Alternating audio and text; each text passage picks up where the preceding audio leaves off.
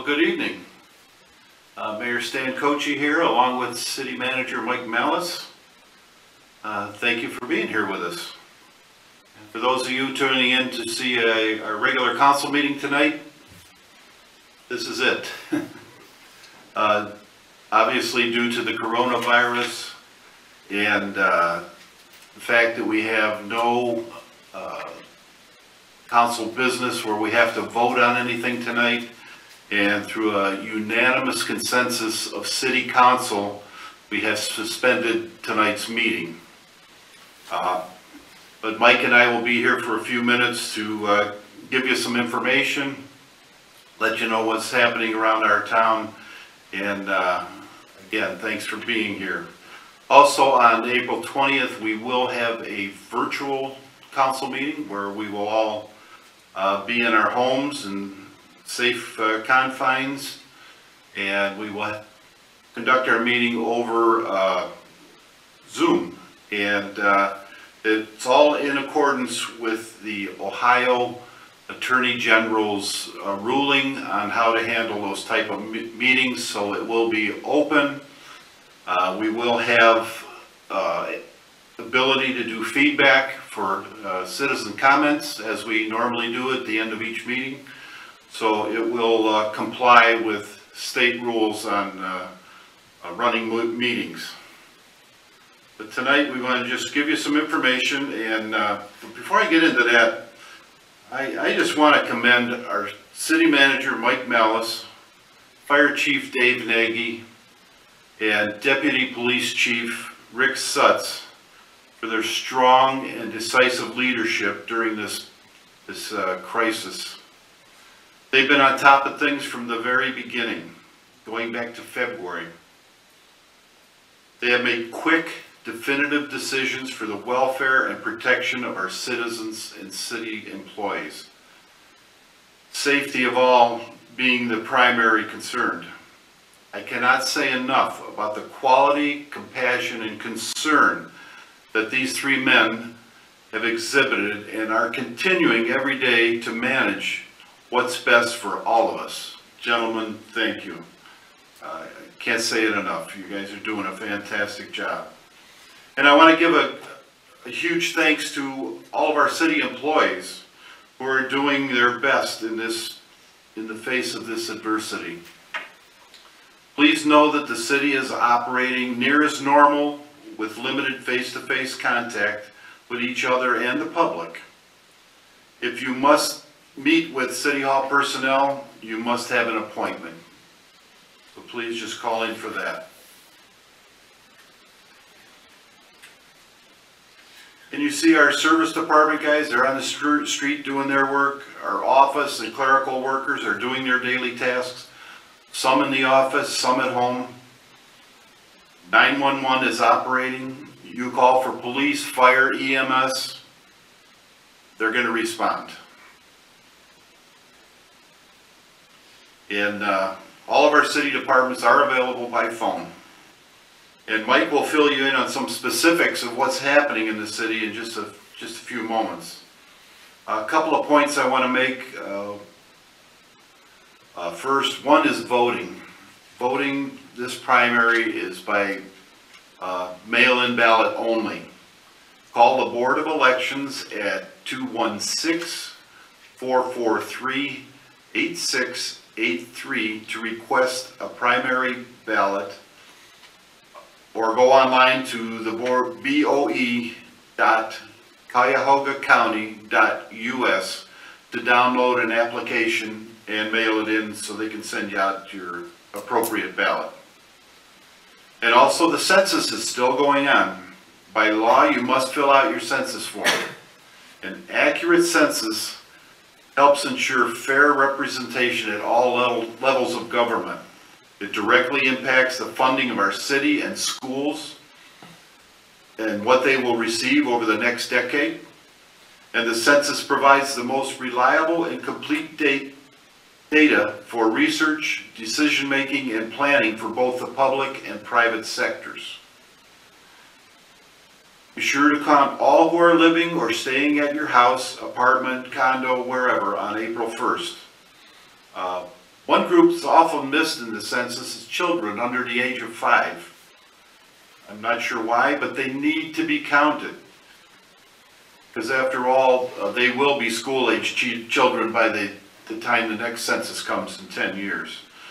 Please, do not shortchange them by not counting them in.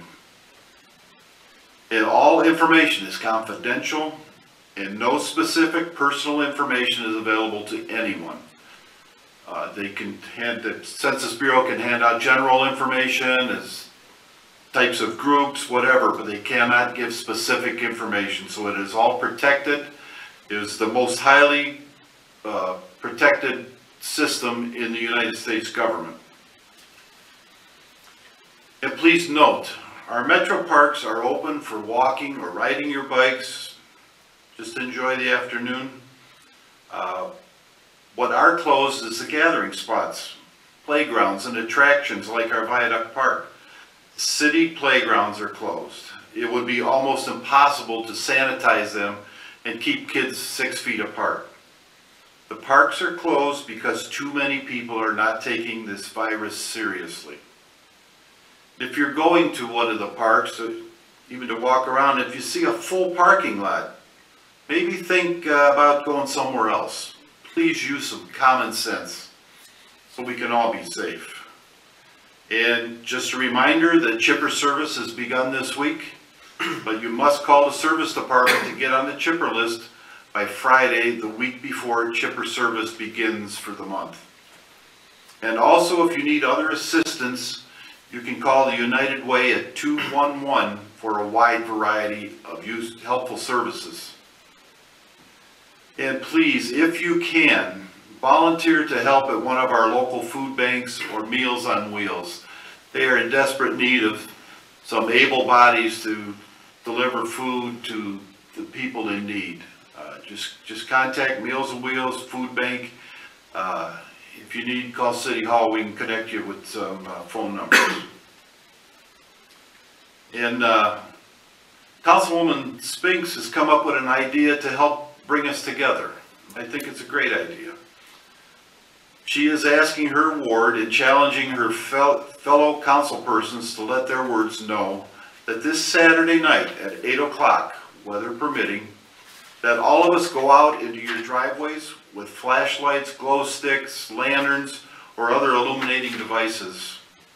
No lasers, we don't want anybody getting blind. And light up the night and show our neighbors we are okay. We'll get through this crisis together and be stronger for it when it's over. And if you want to sing or play an instrument, do it. I know one instance, a young lady was playing a musical instrument, and the neighbor came out and sat on the grass away from her, and she was in tears, saying it just made her day to hear that somebody else was out there with her. So that, I think it would be great fun to go out and do that, and a great release for all of us. And if you're in an apartment, go out into the parking area. Watch for cars, obviously. Spread out and join in some fellowship and support us, and support for all of us. It should be fun for everyone. And with that, I want to turn it over to our city manager, Mike Malice, to give you some specifics on some programs and things that are happening around town. And we will be able to take a few questions at the end, and Mike will give you that contact in a minute. So Mike. Thank you, Mayor, and good evening to all of you at home. This is obviously a unique situation for all of us.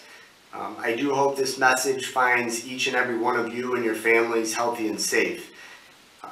Like everyone and all of you and everyone else around the world, we and our team and City Council and Mayor Kochi and myself have been actively monitoring this situation since mid-February. Obviously, it has forced us to make some tough decisions, but I believe, as we all do, they were the decisions that were right for our primary focus, and that's the health, safety, and well-being of all of our community, residents, business owners, as well as our staff. Like each and every one of you, we are also adapting to what we are referring to as our new norm. It's a change. It's a change in how we conduct our business. It's a change in our lifestyles for all of us. I can tell you though, with some of those changes that we implemented a few weeks back, closure of buildings, cancellation of some of our events, as well as our day-to-day operations, it has not changed the service that we are delivering. Our team and our staff are working harder than ever. And I want to commend all of our employees, especially our department heads, who are actively working to continue to provide the services that each and every one of you deserve. I can definitely, to note, all of our essential police, fire, public service, all of those personnel, and all of those critical city services remain our primary focus and are continued to be available. If you noticed last week, and I believe there were some postings out today, our fire department, we took delivery of our new state-of-the-art squad that came from Horton. I can't commend Chief Nagy enough, as well as his staff, Pat Goody, who saw this project through from the start, and we now have in service a state-of-the-art piece of equipment with all the safety pieces that are available should you need that. It is a great piece of equipment and definitely going to be utilized. As far as our police are conducting our regular patrols and actually increased patrols. We're going into our businesses to check on them, the ones that do remain open and that are essential. And you're going to see more of our officers patrolling the neighborhoods. That's important. Look for, as the weather turns, we're going to be rolling out the motorcycle unit again. We're going to be bringing out the bike patrol. Obviously, safety is a primary focus, and we're here in that need. If you need us, call, and that goes for anybody. I want to mention our service department, and I know the mayor talked about our chipper service. Call if you need that. It does start this week, but we're doing a handful of other projects throughout town. Recently, our service director, Clint Beller, placed the order for our trees. We still have another 50+ trees from a grant we received last year. Those are going to be planted this spring. So we are still conducting this day-to-day business as usual. How we're delivering some of that, yes, it's changed. But we're working very hard to continue that. I do want to share some exciting news. Our economic development staff member, Jennifer Kuzma, has done a great job. We did recently receive notification from the county that we received 2 grants. One grant is for another $50,000 that is going to cover the remaining balance of our sign initiative.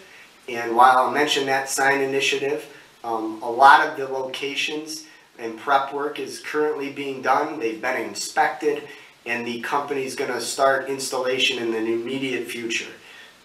That has been made possible through multiple grants through the county, and I want to commend Jen for her efforts. Also, Jen was made aware that the city was successful in another $150,000 grant that is going to allow us to conduct a sewer maintenance program. We're going to identify certain areas of town, televise those sewers, and establish a plan for future repairs. So again, congratulations to Jen. Congratulations to Clint Beller and Sean Francis at the service department. Well done on that work. We're going to be starting that bidding process in the near future for that program. And we're also going to be starting the bidding process for our annual road program. That road program where the city is planning on spending about $400,000 for street repairs as well as some sidewalk repairs. So that will be taking place. I also want to commend Jen and the other members of our staff that worked with state officials as well as federal officials in Art of Beauty. For those of you that don't know, Art of Beauty is a makeup manufacturer. Obviously was preparing to close due to the stay-at-home order. They actually looked to switch gears. And how can we help? How can we help, obviously Northeast Ohio, but the city of Bedford, the Bedford UH Medical Center. And they had the ability to produce hand sanitizer. Well, there's steps that need to be taken. And I'm proud to say that our staff have worked within a matter of 4 days. We're able to streamline that and acquire federal approval from the FDA. And last week, actually about a week and a half ago, Art of Beauty began production of hand sanitizer right here in the city of Bedford. That sanitizer is being provided to the Bedford Medical UH Bedford Medical Center, and it's going to be made available to our safety forces and other members of the community. So kudos to our staff and kudos to Art of Beauty for thinking outside the box. Again, I think this is a new norm for all of us, and we're working very, very hard to continue to conduct business, but also look at different ways of conducting that business. One of the other pieces that I'm extremely proud of that our staff has worked to deliver, if you haven't had a chance to visit our website, and we started this, we have a small working team that meets nearly every day, every morning, and we look at, obviously the developments that are taking place, what new orders are coming out, and what changes do we need to make. At the very beginning, our staff kind of put our heads together and we felt, let's get as much information as possible. Let's just establish almost like a portal on our website. And if you haven't had a chance, visit our website. They've done a tremendous job. And Mike Callahan and the staff at the Recreation Department really took that and ran with it. That portal includes resources for businesses that have been affected by this crisis. If there's direct links to the federal programs, the state programs, as far as resources if they were forced to close, resources that they can apply for some of the funding that's been made available through the CARES Act. All of that information is on our website. You can also visit that website for residents. There's information on unemployment. There's a whole slew of information, copies of the stay-at-home order if you have questions about it. And probably the most exciting piece that's on there is putting the staff's heads together. We created a request for assistance form. And you can go on there and you can type in what it is that you need. If it's you need help with food assistance, we will work with you to help deliver that food and provide that food. If you simply want a wellness check, if you know of a neighbor that would like a wellness check, enter it in that information. We will get it and we will conduct it. I can tell you our staff have been providing hundreds of calls each and every week as far as simple wellness checks to our seniors, wellness checks for some that are maybe less fortunate, just to check in and see what they need. It goes an extremely long way, and the people are very appreciative of it, and we will continue to do that. So please stay engaged with us. We're trying our best to continue to be engaged with you. I stress for each and every one of you to sign up for our constant contact. Follow us on our Facebook page, follow us on Twitter, and visit that website. That website, especially that portal, is constantly updated, and we'll continue to put as much information out there as possible. I think lastly, I just want to implore each and every one of you to follow those stay-at-home guidelines that the governor has issued. They're extremely important, and the sooner that each and every one of us can follow those, I believe the sooner that we'll get past this tragedy, or this health crisis. We'll get out of it and get through it, as the mayor said, through partnership.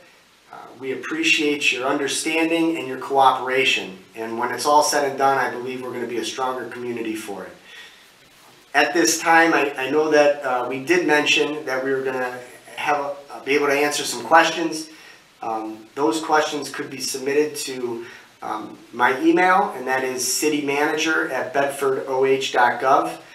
We do have one question that came over a short while ago. That question is from Jim Slifka.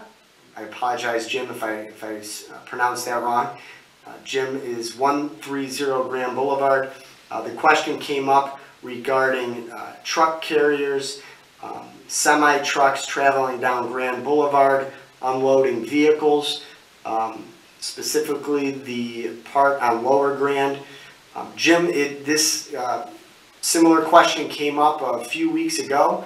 Actually, I just recently spoke to Councilwoman Spinks about that this afternoon. We were monitoring it. It seems obviously that it is not improving, but we will try to have a conversation with some of the dealerships, specifically the dealership that I believe is responsible for this cut through. For the most part, sometimes they try to unload at the very end of Grand just to avoid blocking the traffic in Broadway. But I can tell you that they're not permitted to use Grand Boulevard as a cut through, meaning traveling from Broadway, using Grand all the way over to Center. That's typically not been permitted, and we'll try to work with that dealership or dealerships that may be responsible for that, and hopefully we can get that addressed soon. That is the only question that has come up on the email. Again, with that being said, we're here if you need anything. We're continuing to conduct city business. It is a little different type of way we conduct business, but we're here. You can contact each and any one of us via email, via the phone, and we will be there to address whatever concerns, questions, or needs you may have. Again, I implore you to continue to follow that order. Follow us for updates via social media, website, and constant contact. And most importantly, I hope each and every one of you and your families continue to stay safe and continue to stay healthy. Thank you. And I would also like to thank Mr. Jim Wagner, who is our video technologist. He is safe in another room away from us, so it's only the three of us in this whole building. Like Buck said before, it's kind of strange talking to an empty house, but it's what we have to do now and what we will do to keep people safe. And again, this is a serious, serious business. I know it has affected some people that are close to my wife and I, and it's for real. Right? I still see some people gathering that shouldn't, but if you need to, if you have an elderly, check on them. If you have an elderly parent or a person that has some special needs, please, by all means, help them out, but do it as safely as possible. And yeah, Mike. Sorry about that, Mayor. I have one other item that I forgot to mention, and it came out over the weekend.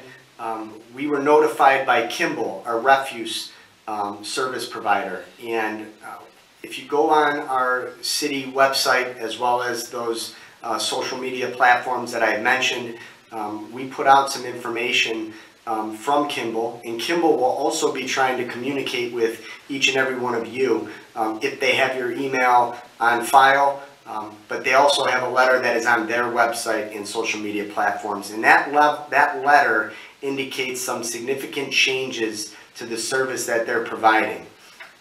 Those changes are not going to go into effect this week. The changes are going to begin next week. What those changes include is, and I will read some of these, effective April 13th, which is next week, to protect their workers and obviously to avoid any service disruptions, they're asking to and going to be implementing the following changes. In regards to solid waste, all materials must be in the Kimball provided waste cart, and you cannot leave any materials on the ground that need to be loaded by hand. They will not collect that, and it will not be permitted to sit on your tree lawn for weeks at a time. So again, if you can't get that trash in the cans, you're going to need to hold off and wait to put that out the following week. There's going to be recycling. All the recycled materials must be able to be fit inside the Kimball provided recycle cart. They are temporarily holding bulk items that require hand loading. If you have large items, an appliance or whatever that may be, please refrain from putting that out. And there's also some information on yard waste. So if you have any questions, if you did not see the information we posted earlier today, and if you did not receive an email from Kimball, please look at that on our website. Please check our social media outlets. You can get the specifics on that. And that, again, does not take place this week, but it will start the following week. So please reference the Kimball notice, as there will be some changes taking place. Thank you. And with that, we're going to wrap up, and thank you for listening, and I hope this has been informative. And again, I want to reiterate how much work that our city has been doing for the citizens and the employees. And I'm so proud of our team up here that they're just way ahead of the curve on getting things done. And I want all of you to be safe. Have an enjoyable Easter, even though we're going to be confined to our homes. It's going to be tough, but we'll make the best of it. And please keep safe, keep your distance, and most of all, wash your hands. It's more important than you can believe. So with that, I just want to say good night and thank you for listening.